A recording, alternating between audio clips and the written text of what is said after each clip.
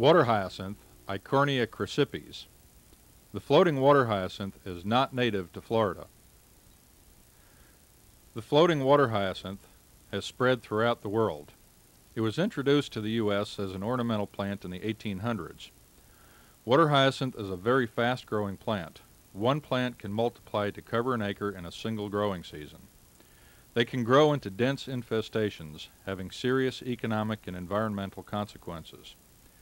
Water hyacinths occur in all types of fresh waters in Florida. Water hyacinths vary in size from a few inches to over 3 feet in height. Water hyacinths have showy lavender flowers. They have rounded, leathery leaves that are attached to erect, spongy, and sometimes inflated stalks. They have dark, feathery roots, and they have runners with attached daughter plants. In field situations, water hyacinths can be confused with floating frogsbit, Limnobium spongia. The best way to tell the difference between the two is to look at the roots. Water hyacinth has dark roots.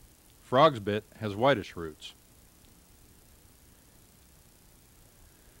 Another way is to compare the stems. Water hyacinth has fleshy stems that are sometimes bulbous. Frogsbit has a slender, ridged leaf stalk. Remember, water hyacinth has purplish blue flowers, rounded, thick, shiny leaves, and spongy, sometimes bulbous leaf stalks.